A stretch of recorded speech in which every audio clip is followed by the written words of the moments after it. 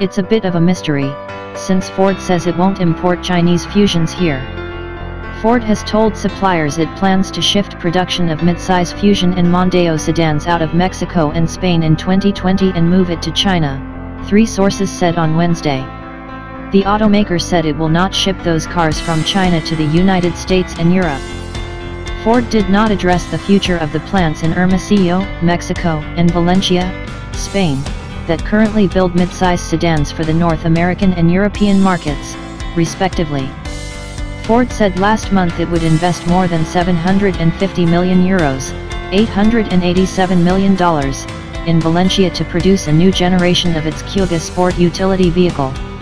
Recent Ford documents shared with suppliers show the automaker plans to shift some focus in Mondeo production to China, and no longer list Hermosillo and Valencia as production sites, according to sources familiar with the company's plans. Ford said in a statement, "We have no plans to export the next generation Fusion/Mondeo from China to North America and Europe. Fusion/Mondeo are an important part of the Ford car lineup.